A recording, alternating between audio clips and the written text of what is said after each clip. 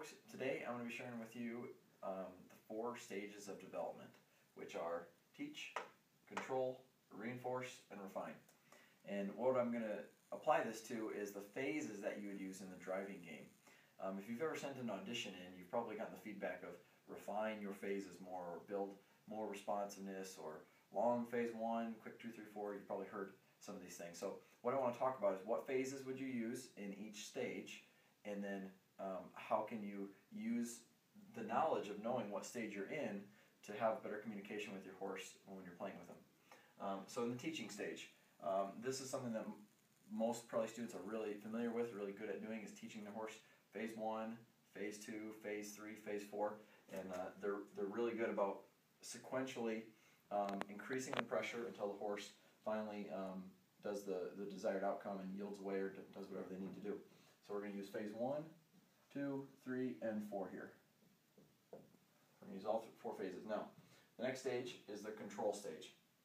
The control stage is pretty much exactly what it says. It's for control. So oftentimes when I ask students what phases would you use in this stage, I'll get a whole range of answers. But what you really need to know is you're going to go to phase 4. Okay?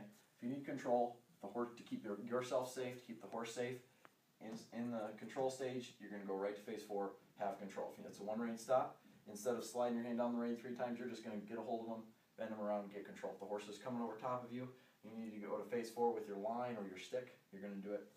Keep yourself safe. The next stage, the reinforcing stage, this is the one that I think is commonly misunderstood. And again, people get a little unsure of what phases to use in this stage. And the way I like to think about it is reinforcing phase 1.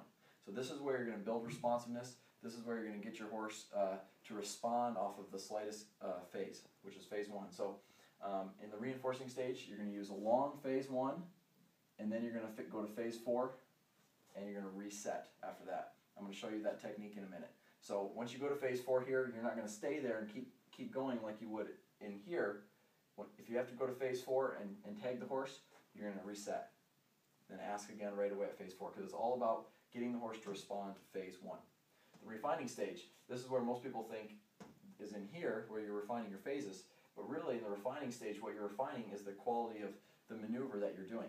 Sometimes it's getting the horse to relax more. Sometimes it's getting the horse to step over this way more, or maybe back with vertical flexion, or something like that. So in the refining stage, the phases that you're going to use are phase 1 and phase 2.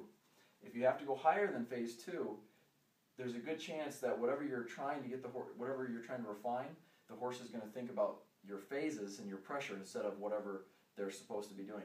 So we're going to end up distracting the horse if we have to go beyond phase 2 here. So you're only allowed to use phase 1 and 2.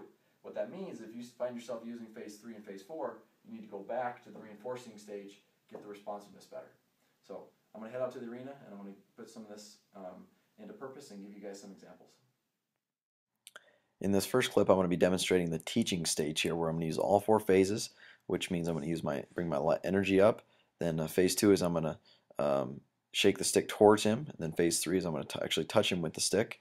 And phase 4 is I'm going to stick with it and promise him that I'm going to follow through until he finally yields backwards, and only then will I release.